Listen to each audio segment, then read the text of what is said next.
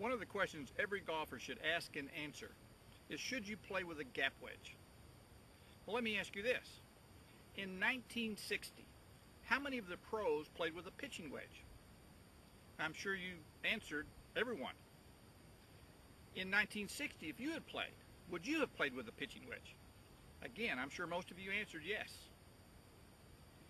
In 1960, the pitching wedge had a loft of 52 degrees. Today's pitching wedge has a loft of 45 to 48 degrees. Today's gap wedge is yesterday's pitching wedge. If it was right for you and the pros to play with a pitching wedge in 1960, then it is right for you to play with a gap wedge today.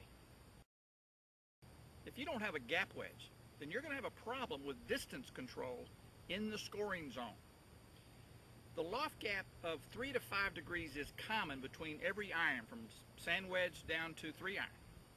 And this will give you an ideal distance gap of 10 to 15 yards. But if you don't have a gap wedge, then you have a loft gap between your pitching wedge and your sand wedge as much as 10 degrees and as much as 30 to 35 yards in distance.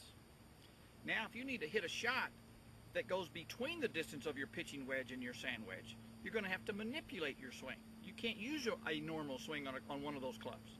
You're going to take that pitching wedge and choke down a little bit and slow the swing down a little bit.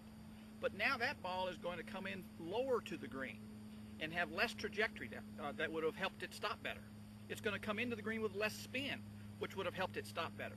That ball is going to hit and release more than you want. You can't attack that short or middle pin as well as you could. When you add the gap wedge, you increase the amount of time that you can use your normal stock swing, which is going to help you play better and score better.